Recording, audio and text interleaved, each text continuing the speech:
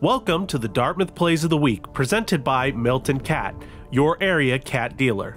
The Plays of the Week showcase the best big green plays each week as seen on ESPN Plus and other media outlets. Now settle in and enjoy the ride, for these are the Dartmouth Plays of the Week.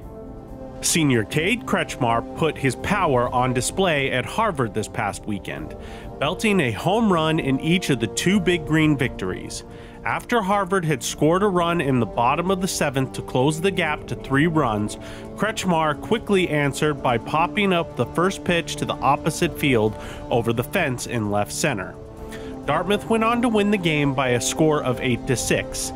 Then, in the series finale, the left-handed hitter yanked a 1-0 offering over the tall fence in right for a 2-run bomb, his 6th of the year, to tie him for the team lead and give the Big Green an insurmountable 9-1 lead in the 5th. He leads the team and ranks 4th in the Ivy League with his .645 slugging percentage and is 3rd in the Ancient 8 with 42 RBIs.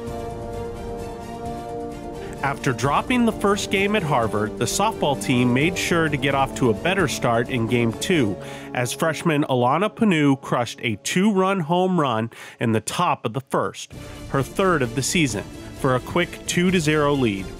2 pitches later, junior Kate Farron followed the rookie's lead, blasting her 4th-round tripper of the year for back-to-back jacks in a 3-0 lead. Panu went on to be named the Ivy League's Rookie of the Week.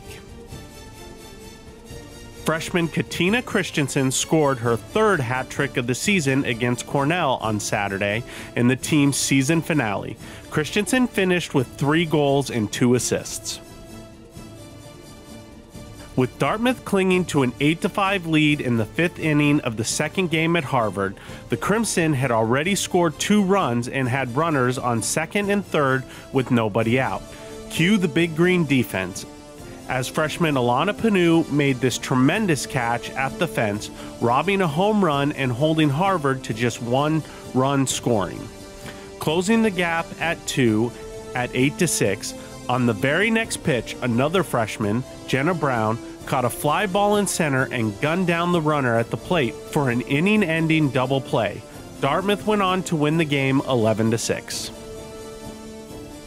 Dartmouth was well in control of the 3rd game at Harvard with a 14-2 lead in the bottom of the 7th. But Harvard was hoping to put together some kind of rally with runners on 1st and 2nd with nobody out.